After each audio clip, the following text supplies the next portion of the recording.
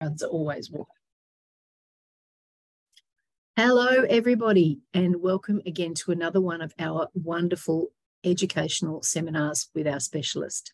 Today we have the very, very lovely Dr. Erwin Groeneveld, who is a retina surgeon and ophthalmologist, and he has particular areas of expertise which he will talk to you about.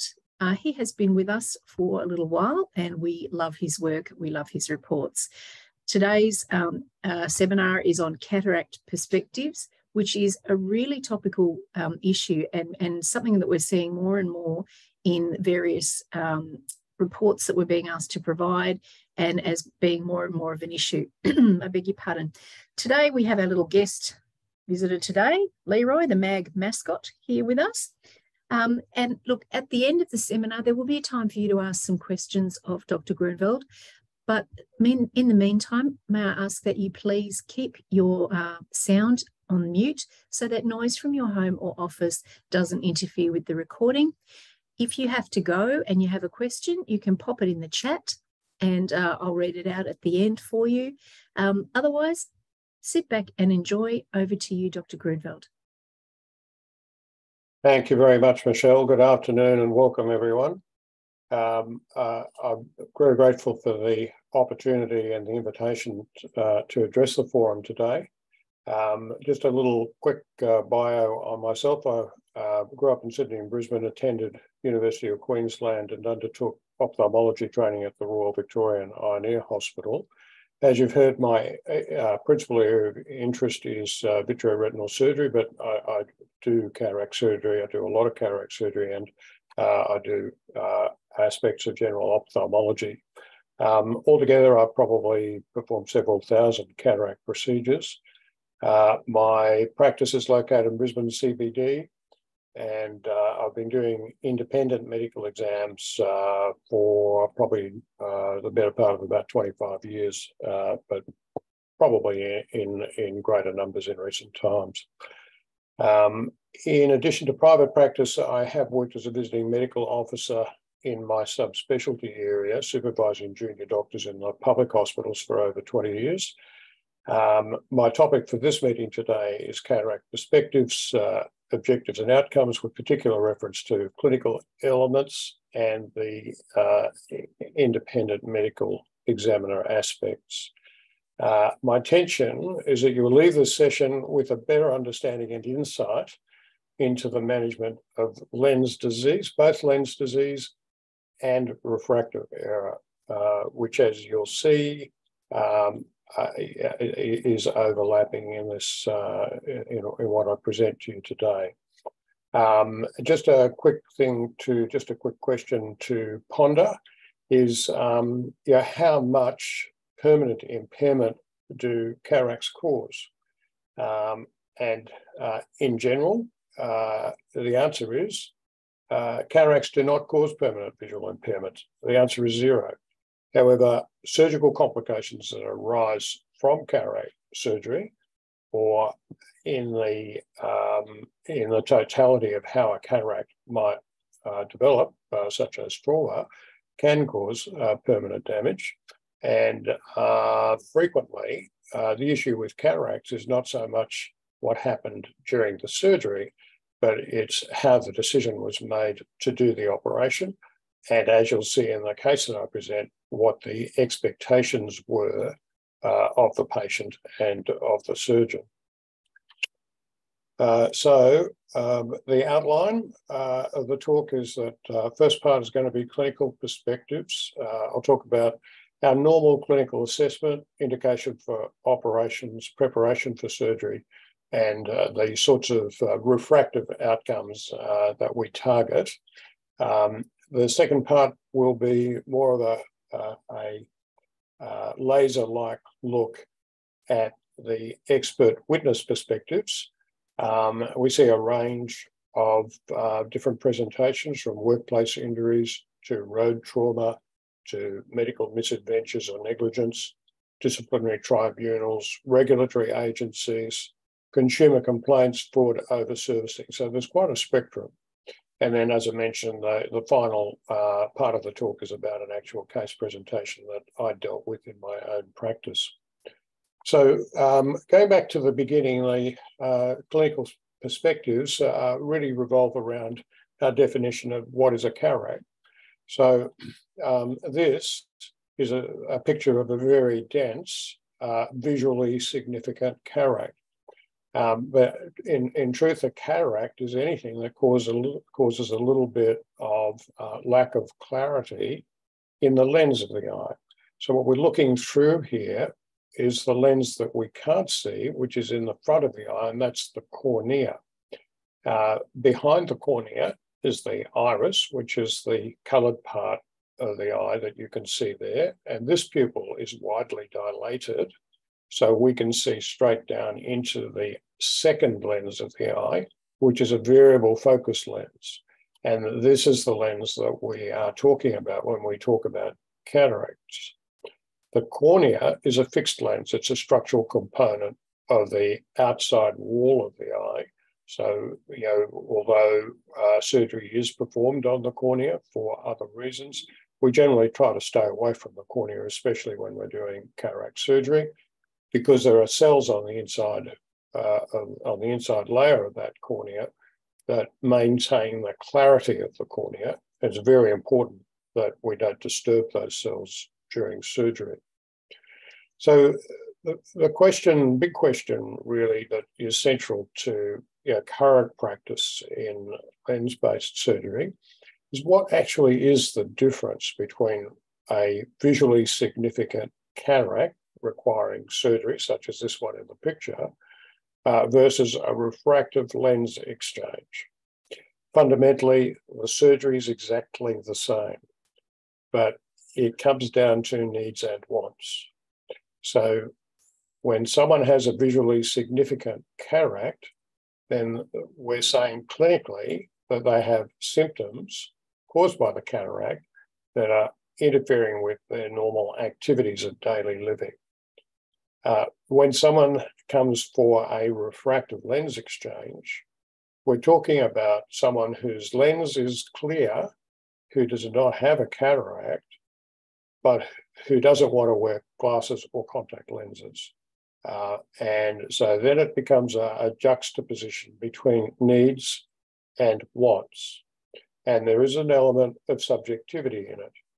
And what can become a little confusing is that at that interface where it's a grey decision as to whether surgery is required or surgery is not required, the patient's motivation needs to be explored, because sometimes patients come expecting that the surgery that's going to take away their cataract is actually going to take away their glasses or contact lenses, and the cataract isn't causing much trouble for them at all.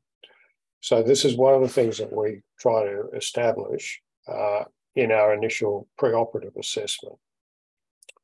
The way that we do that is we check the refraction, and the refraction is the degree to which vision can be improved by putting optical lenses in front of the eye and determining what component of the visual impairment is reversible and what component is being caused by the actual cataract. The refraction consists of what is called a spherical component, which a spherical lens is a lens that has equal power in all directions, and often an astigmatic component, which is when a lens has differential power in different directions. So it would be optically a little more like a football shape and a basketball shape. Then we have a range of intraocular lenses that we can introduce into the eye to replace the lens that we've removed when we take the cataract out. And those lenses may be monofocal lenses or multifocal lenses with a combination of astigmatism correction or without astigmatism correction. So when a lens has astigmatism correction built into it, then we call that type of lens a toric lens. Now, there is a lot to understand about the optics of these lenses, but in general terms, when someone wants to have spectacle-free vision after cataract surgery, then we generally move towards using a multifocal style of intraocular lens. Multifocal intraocular lenses cause degradation of the clarity of vision. There is some loss of resolution and there's some loss of contrast sensitivity. And in many cases, they can cause increased glare sensitivity, halos around lights, and reduced ability to drive motor vehicles at night.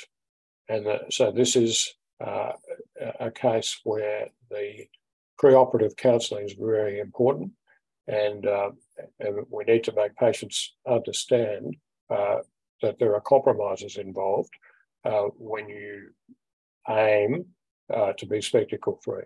I'll say a little bit more about aims of surgery shortly. Another way of looking at this difference between the two indications for surgery is it's disease versus wellness. And often in the case of refractive lens exchange surgery, it then also becomes an issue of affordability, because refractive lens exchange surgery is not funded by Medicare, and if it's funded at all by private health funds, to a very, very limited degree. So patients are paying out of pocket for the surgery, which is going to cost them somewhere in the order of $5,000. So that's just, and it's because of this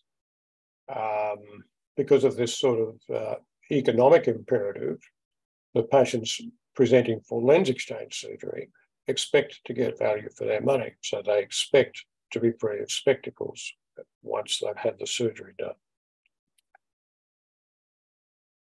Now, from a surgical perspective, irrespective of whether it's a refractive lens exchange operation or whether it's a cataract operation, our first aim is to deal with the surgical risks.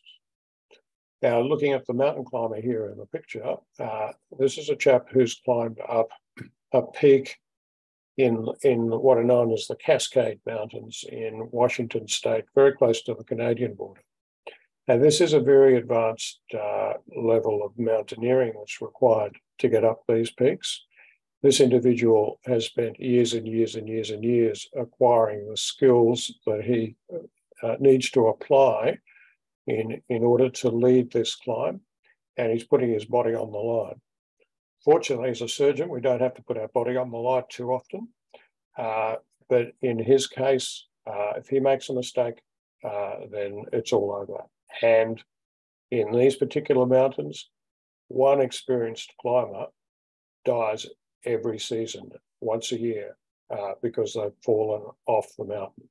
And mostly that's on the way down the mountain, not the way up the mountain. So there are surgical risks, and we need to address those surgical risks. There's a risk of infection. There's a risk of operative surgical complications because of the type of equipment that we need to use, which is the application of an ultrasonic probe inside the eye to remove the cataracts. There's a 1 in 50 to 1 in 300 risk of capsule rupture, of breaching the chamber that we're working within and having fragments of lens material float down into the back chamber of the eye. There's a risk of cystoid macular edema, which is a condition of swelling of the retina, which can occur in uncomplicated surgery that is caused by the back and forth movement of the eye as we perform surgery, whilst the eye is being infused to remain pressurized. And that causes a sort of trampoline effect inside the eye that can influence the blood vessels within the retina and cause leaking from those blood vessels. So I've mentioned there's a risk of corneal decompensation. There's a risk of high intraocular pressures, even in uncomplicated surgery in the early post-operative period. And those pressures can sometimes be high enough to choke off the central retinal artery or to damage the optic nerve. There's a risk to the iris, which is the coloured part of the eye. There's a risk that the iris can become incarcerated in the wound. And then there is a risk that the retina at the back of the eye can become detached in the early or later post-operative period. In addition to this, there are the anesthetic risks. There's a risk of sedation in elderly people in particular who have very little reserve capacity in their respiratory system. And there's a risk of sharp needles attached to local anesthetic injections, which can penetrate the eye or can penetrate the optic nerve. And there are the comorbidities, the diabetes, obesity, and arthritic conditions that interfere with the positioning of people during surgery. There are a lot of moving parts, and there's a lot to be thinking about. Measurement and refractive targets are always in the back of our mind, because this is what the object of the implantation of an intraocular lens is to rehabilitate the optical characteristics of the eye. And and as you'll see, there's always a little bit of plus and minus variance, because it relies on measurements which are over very short distances and involve very, very high power lenses that are placed in the eye. So our refractive objectives, when we're placing a lens in the eye, I'm not sure if you can see my pointer there, but there's a clear lens and a cataract lens there. We've got to think about what's the near focus, what's the distance focus, what's the level of astigmatism, and what are the compounding effects of very small variances in the placement of the intraocular lens inside the eye. We use different formulae to calculate the power of these lenses depending on exactly how long the eye is. The length of the eye will determine which formula we use, and that's for complex mathematical reasons. And we use very sensitive equipment for doing biometry, which is the measurement of the length of the eyeball, which can be done with a laser vision, a laser light rather, or ultrasound. We have equipment that measures curvature of the cornea. We have equipment that can measure the topography or variance in the curvature of the cornea. And we'll always look at the alignment of the lens inside the eye.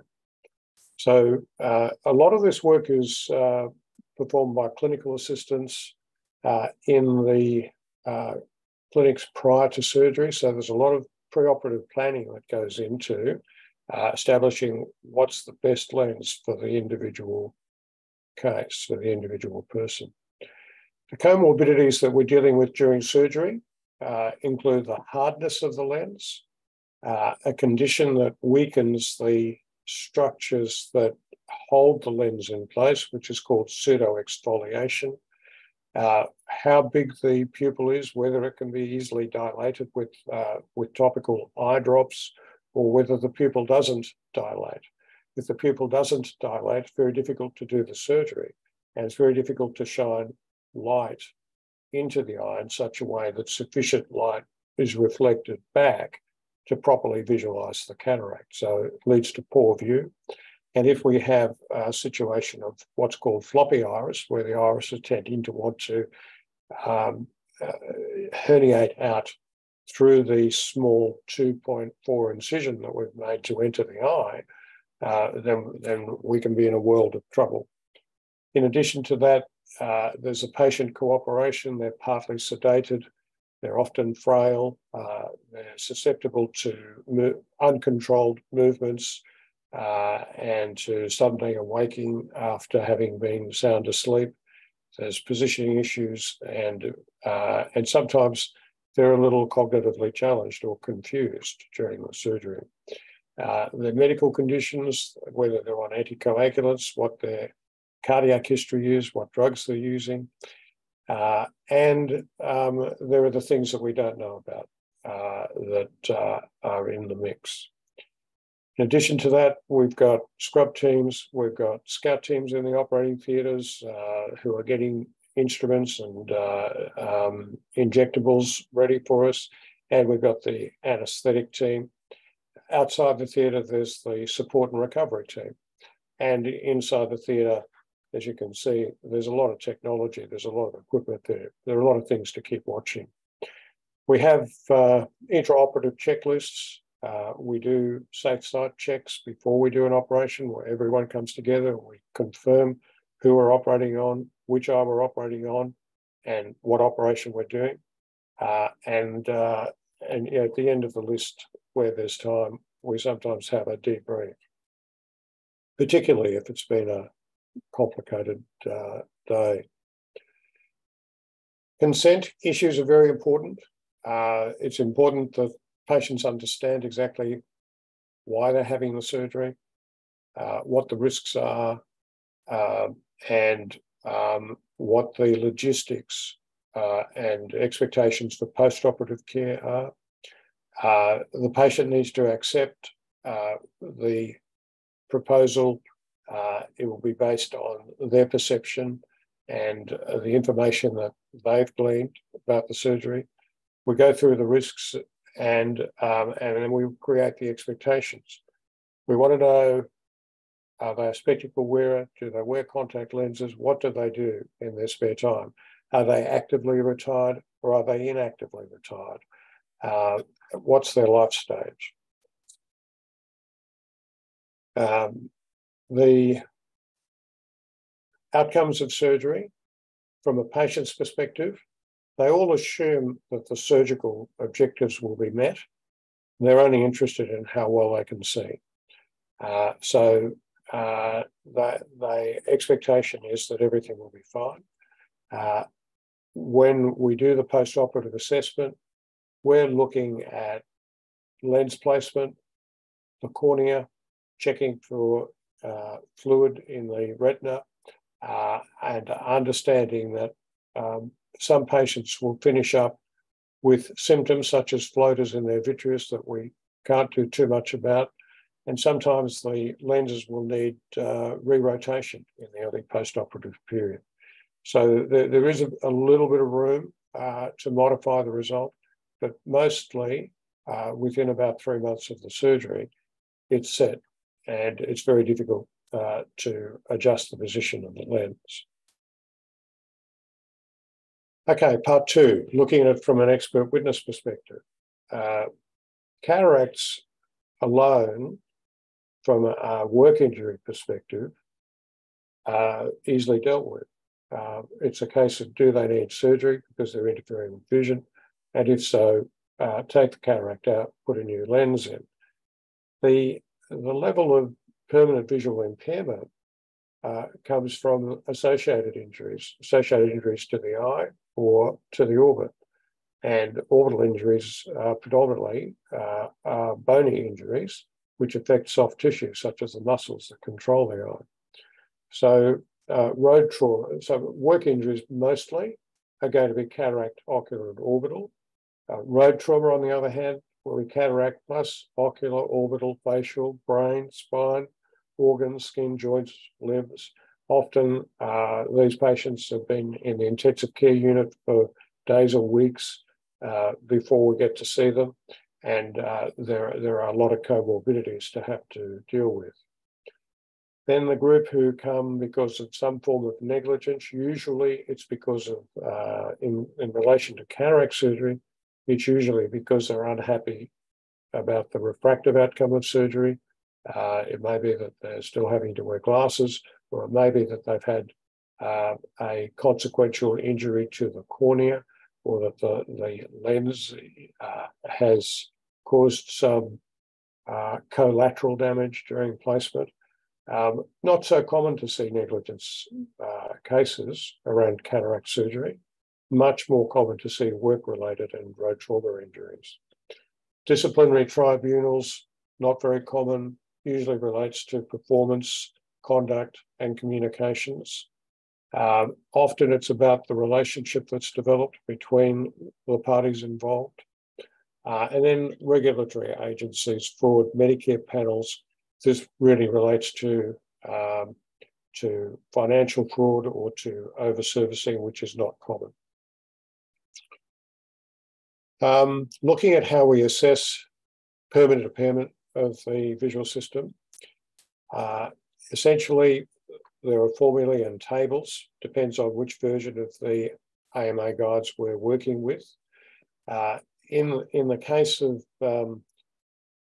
patients who have less than 50% of impairment of their visual system, that then becomes equivalent to whole person impairment. And if it's more than 50%, there's a sort of a pro rata scale that is roughly about 0.7 of the degree of impairment. The elements that we look at that are critical for that evaluation of permanent impairment are what is the best corrected visual acuity. That's the visual acuity with the best pair of lenses in place. And we look at that predominantly for the distance, but sometimes also for near vision. Then we look at the visual fields. What's the central visual field looking like, the central 30 degrees? And then what's the peripheral? It's much more heavily weighted towards the central visual fields, and it's more heavily weighted to the lower part of the central visual fields. So there's a disproportionate representation in the final impairment rating.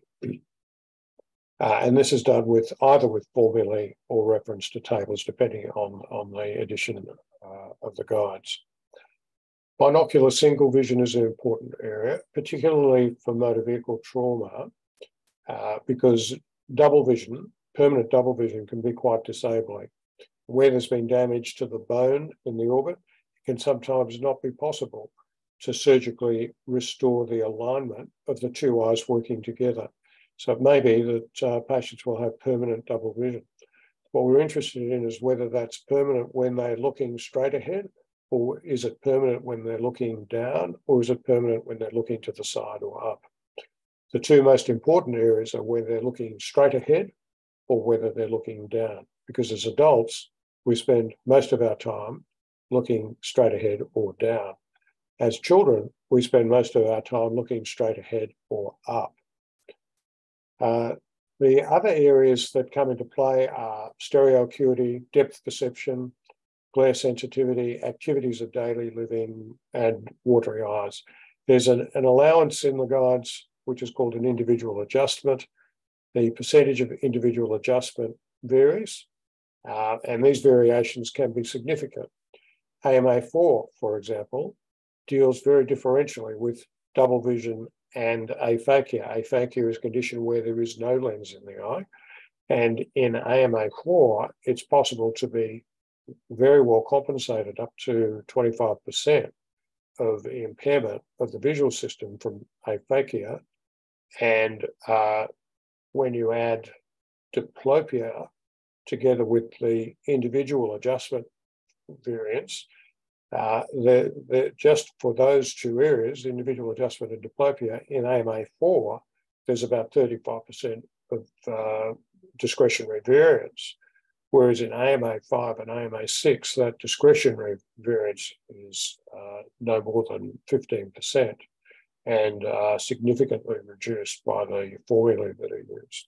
So it's important to know, and of course, GEPI is the Queensland version of the impairment guides, and GEPI, as far as ophthalmology is concerned, predominantly closely follows AMA4. So there's not really very much difference between GEPI and AMA4. In general, AMA4 in Queensland is used for work cover and for road trauma and other reasons. We generally find AMA5 being used. Okay, part 3. Case history. This is a complaint which I handled last year. This was a patient of mine. He was a 65-year-old Caucasian. He arrived with some glare sensitivity, reduced distance vision, and a visually significant cataract. He works on computers. He plays golf. He's in good health, no medications. Previously, he had a hyperopic refractive requirement, which means that his visual system optically was underpowered and he needed extra power to see clearly in focus both for the distance and up close. He had confirmed cataract opacification at slit lamp, and he had no other ocular pathology. He had uncomplicated surgery. We put a monofocal lens in. We targeted a distance refractive outcome of minus 0.3 diopters, which is a very, very small minus correction that will put people into clear focus between the horizon line and the very far intermediate area of their visual field. That comes with a long depth of focus and is the most useful refractive outcome. He said he was happy to wear reading spectacles, but he would prefer to be free of spectacles in the distance. And this was where we came unstuck with it, because he could see more clearly with spectacles in the distance, even though his distance visual acuity unaided was 6.6 and his near vision was N5. But with correction, he could come up to 6.4.5. So we were happy, he was unhappy. And he had read through this preoperative,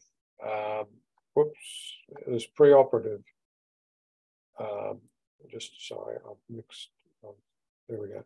He had read through this chart preoperatively, which says that the dependence on spectacles can't be guaranteed, falls under a bell curve, and in essence, 80% of people will be spectacle free for 80% of the time. Some people do better than that. So he'd signed that questionnaire. For all intents and purposes, we're all on the same page. So you can imagine my surprise when I received this letter. He'd taken advice from the Office of the Health Ombudsman about his disappointing refractive outcome. He felt that he wanted to know what had gone wrong with the surgery. He was concerned that he'd had pain, trauma, and excessive expense. He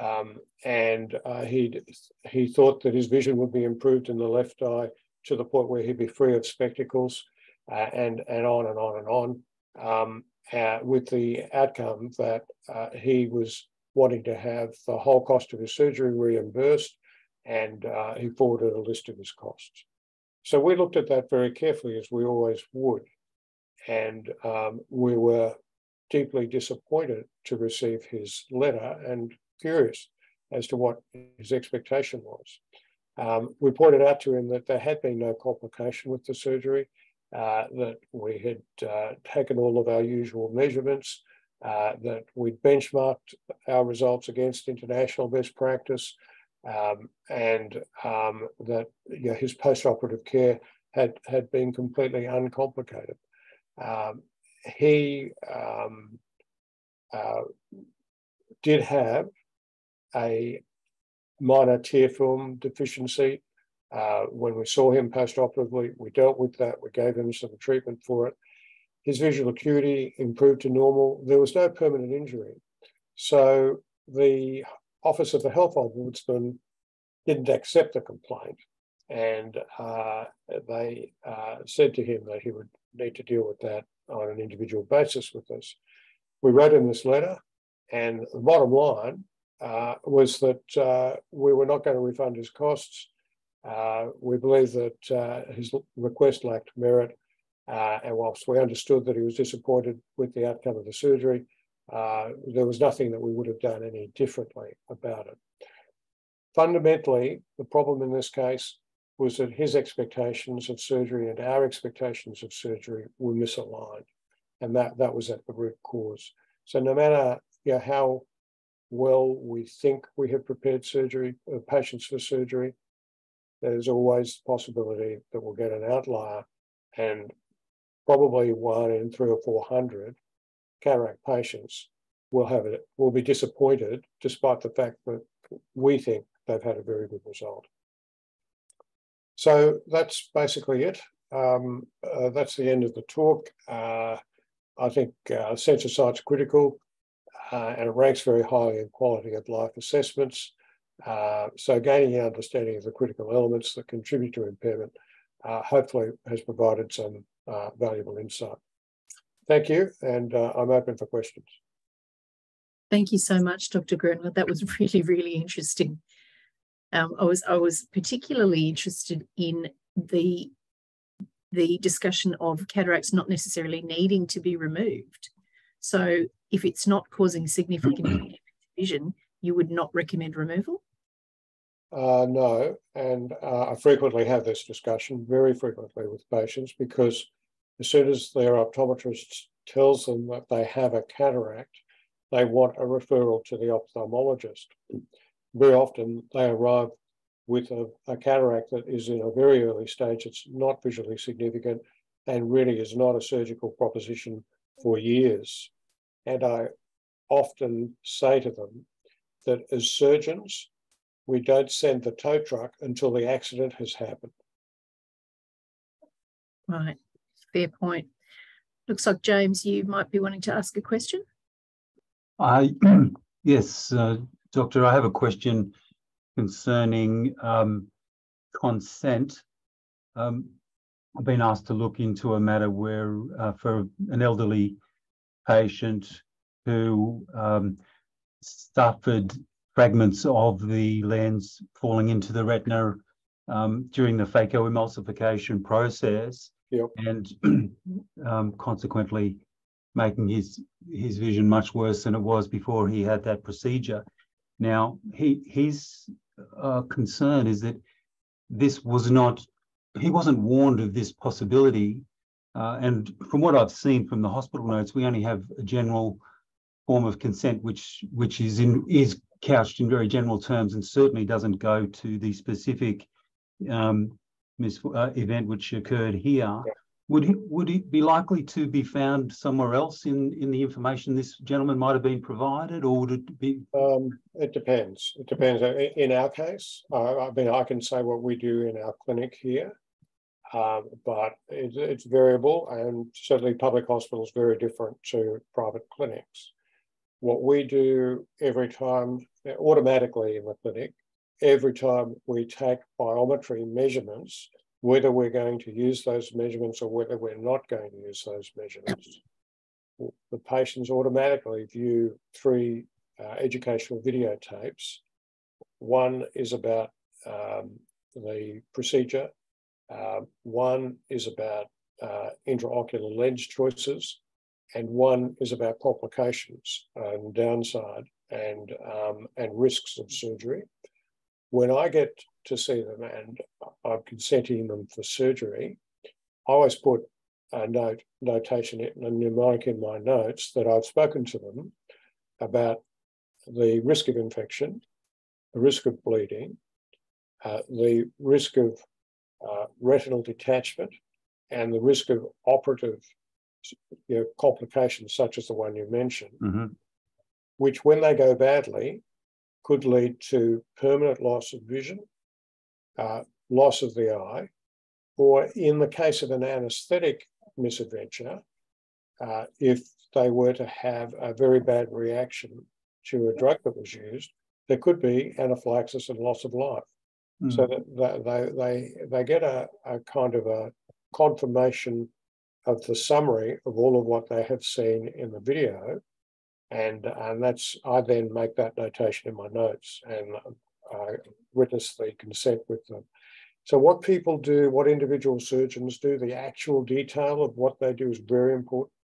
The actual conversation that they have is very important, but also what the clinic does in the preamble, what happens, what your clinical assistants do in the workup period is important, because it's hard sometimes for people to remember all of what was said in a consultation, and it's very hard for us in the short time that we have to be really comprehensive about every single aspect of it. But we need to make certain that they have received that information.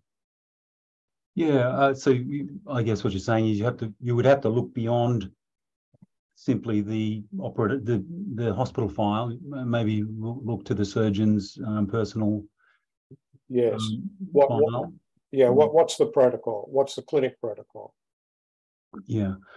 I mean, this fellow says if he had been warned of this, he wouldn't have gone through with it because his condition, he only had some mild night driving issues that he was looking to correct, and he wouldn't have, if he thought this was a risk, he says he wouldn't have gone through with it. But I find it hard to believe he wouldn't have been warned about it in some way. Yeah, but mostly, I would think, in the current era particularly, I mean, it's very different 15 or 20 years ago, but in the current era, it would surprise me that someone fronts up for cataract surgery without having been warned that an intraocular operation can cause loss of vision. Yeah, certainly, James, we find that as well in some of the medical negligence matters that pass through our triage service. And we have had instances where, like Dr. Groeneveld, they have shown a video in their rooms to the person. But then the person says, I was never given a pamphlet, I was never told anything, but the doctor's record is able to demonstrate that they were shown the video. And then the other one that we see is actually at the public hospital, the nurse, usually it's an anaesthetic assistant who talks to the person before they're given the anaesthetic in the sort of pre-surgical area, says, has the doctor discussed with you the risks of this surgery? And there's a tick, yes or no. And if it's no, that they are alerted to go and get the doctor back again. Yeah. Oh, I forgot to mention the other thing that we do is we email the link to those videos which are on our on a closed part of our website. We email those links to the patient so they can share them with relatives. So that's very important. Yes, it's assuming they have an email. This is an elderly gentleman who doesn't. Anyway, yes. It's certainly a lot to look into, isn't there? There is a lot, and I think I need to look a bit deeper. I'm very suspicious about the whole thing, though, because it's a procedure that took place at a very reputable hospital in Sydney with a very reputable specialist. So I don't want to, I don't want to make unfounded allegations against anyone. No, you need to. I mean, it should be pretty easy to get the answers. Okay. Okay, terrific. Thanks very much. Thank you. Does anyone else have some questions they'd like to ask? Lovely. You know when that happens? It's because the presentation was so good. Thank you so much for making the time to speak with us, Doctor, and thank you, all of you, who made the time to join us today. The recording of this session will be sent to you within about a day. But of course, as always, it's available on our YouTube channel, which you can access via YouTube by searching us by name or from your Mag Connect login in the menu bar under the term Mag Seminars. If you have a seminar that you would like us to present, a doctor you'd like to hear from, a topic that you'd like to know about, please contact me and let me know, and I will make it happen. Doctor, thank you again. Have a great rest of the day, everybody. Thank you. Thank you all for coming.